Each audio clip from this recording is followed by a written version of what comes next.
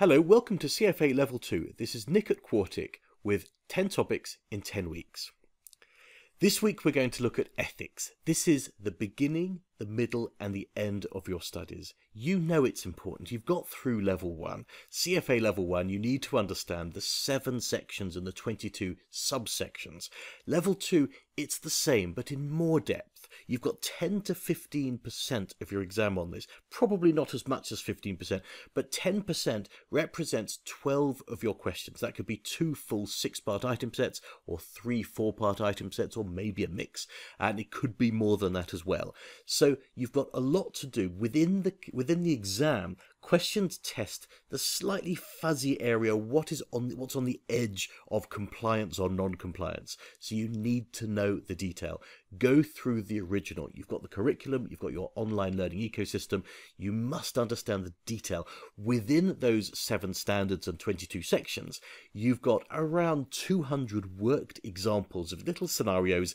It shows you a little description of someone that's done something and it says, is this in compliance or not? And it's normally fairly obvious whether it's within or not within the rules.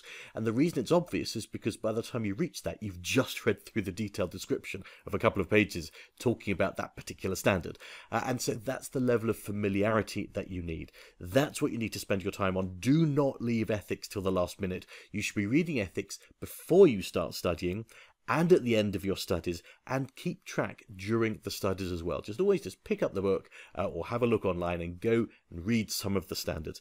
Anyone who asks me for advice the day before the exam, what should I do? What should I do in the last day? The exam's tomorrow. My answer is always read through the ethical standards again. So there we go. This is all the code of ethics and standards of professional conduct, and that makes up basically your entire Level 2 ethics curriculum. You have also got some case studies. This is very short and sweet. There's nothing new in that. It's worth reading through, though if you've got a good understanding of the standards, then these case studies should all be reasonably straightforward. Quite good practice, but nothing there that's going to add to your exam.